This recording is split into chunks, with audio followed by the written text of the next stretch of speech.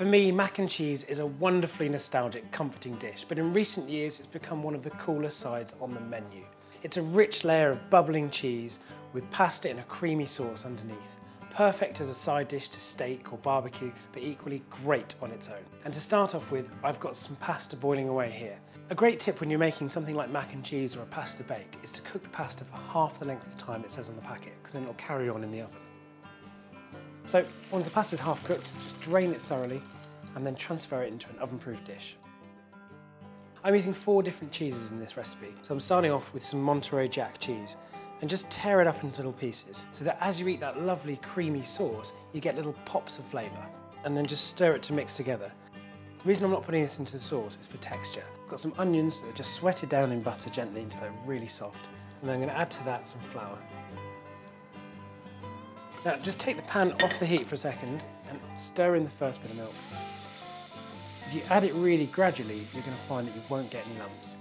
So give it a stir until it's incorporated, and then back on the heat to start to cook it out. So just keep adding that milk gradually and mix it in thoroughly each time.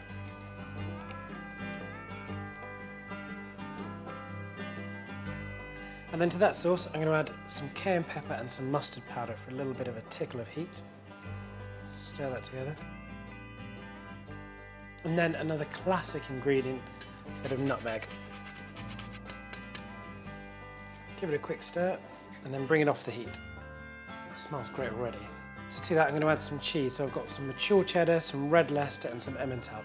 And as that bakes out, that cheese will help to thicken the sauce as well. And then a little bit of sour cream.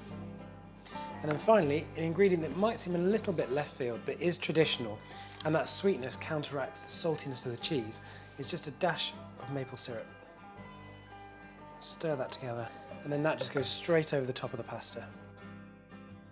And then, just using the back of the spoon, just spread the sauce around so it's all over in one even layer. So once you've spread the sauce over the top, give the dish a quick tap, and allow that lovely cheesy sauce to work its way down through the pasta. And then transfer it to a hot oven for about 20 to 25 minutes until the top is golden brown and bubbling. Just look at that, golden brown and crisp on top, rich and creamy underneath.